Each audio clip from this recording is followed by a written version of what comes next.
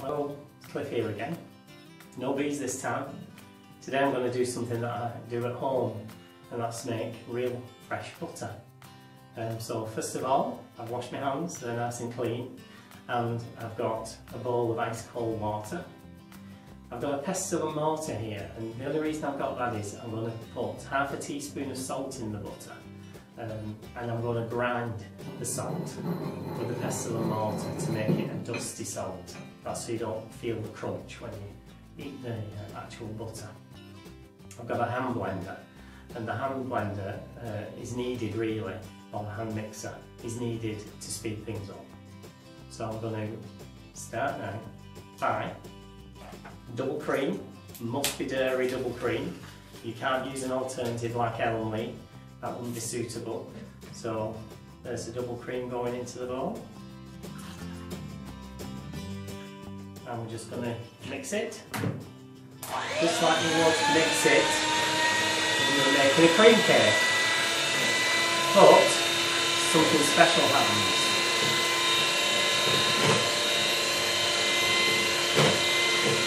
This takes a little while. I'm going to speed this up, I think, probably.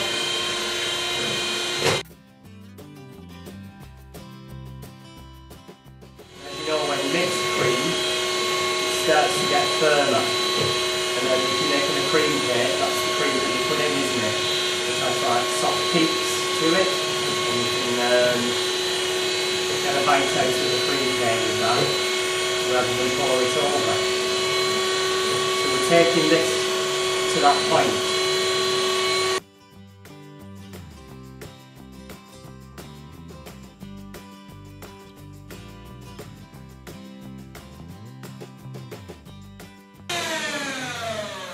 I'm going to show you the cream is now starting to thicken up. So I'm going to keep going and watch.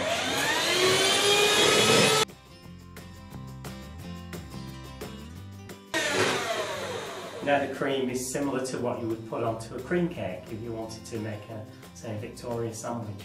But we keep going.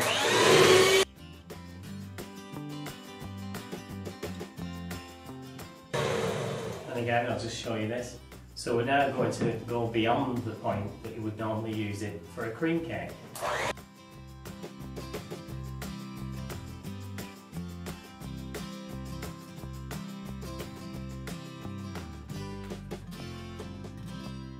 Now you can see it's almost looking like breadcrumbs, but we keep going.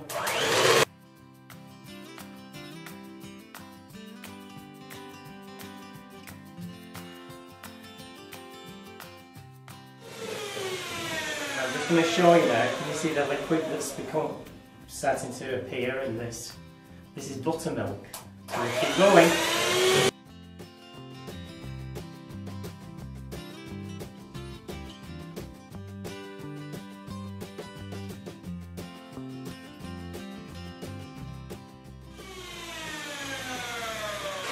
Now I'm just going to pour some of this buttermilk off.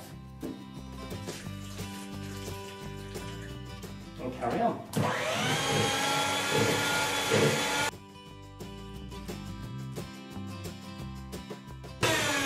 And pour some more on.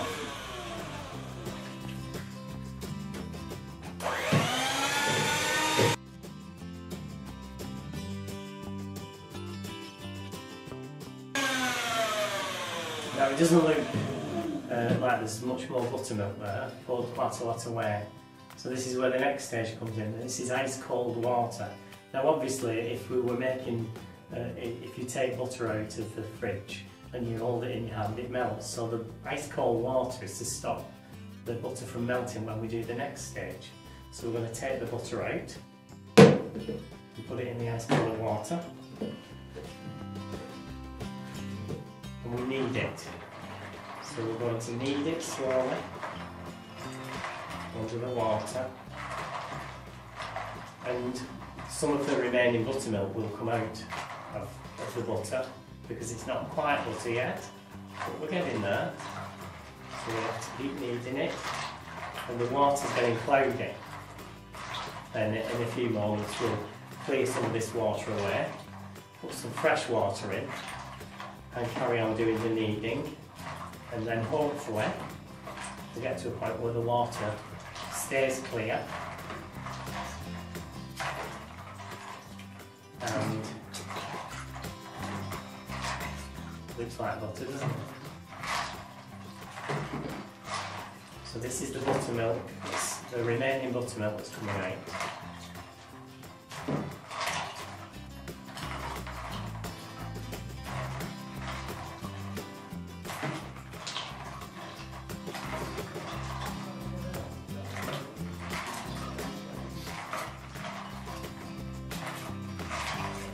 So what I'm going to do is I'm just going to pour that little bit of water away into this bowl.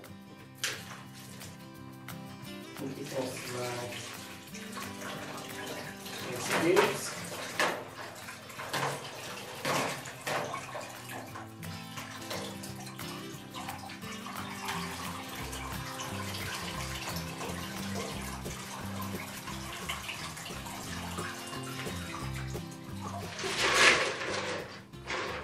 And we'll fill up with more water.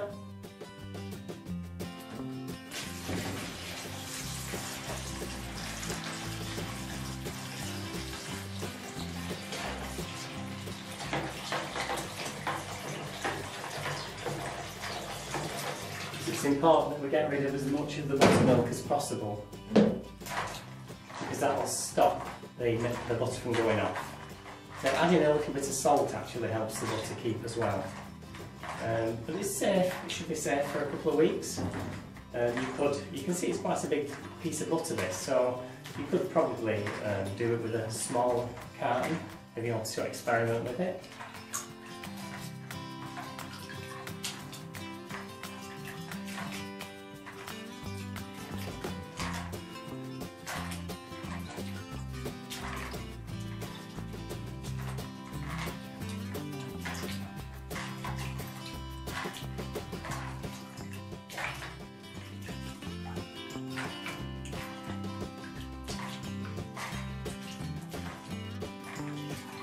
Now this water's not as cloudy as before, so we know we're getting rid of more buttermilk. So I shall just transfer that over again.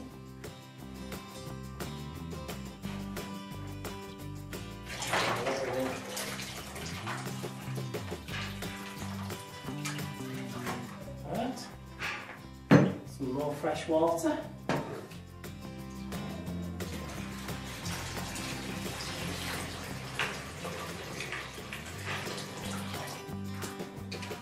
And some more ice cubes.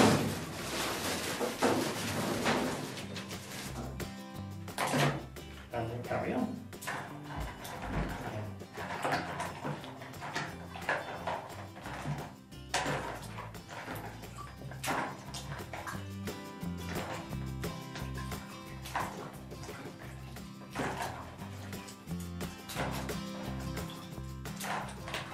I think it's fairly safe to say the water is staying quite clean now.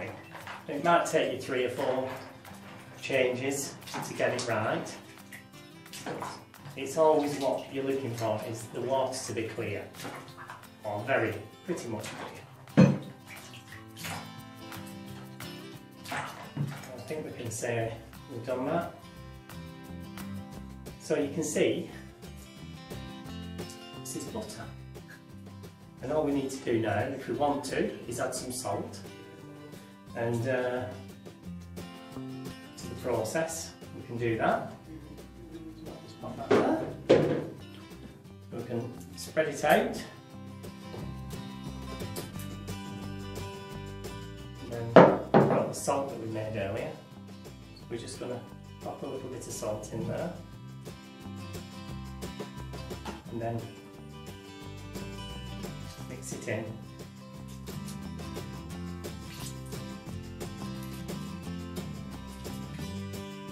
Like that. And then obviously it's starting to warm up now, so it's going to have to go into the fridge and then it'll become a solid block of butter. So just to remind you, we need to get rid of as much of the buttermilk as is possible making the water nice and clear when you do the kneading. Make sure you've got ice cubes in there. Good.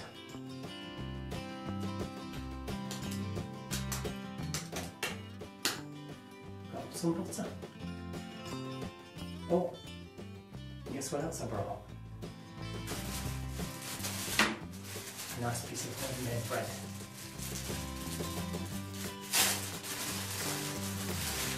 So I just wonder what that would feel like.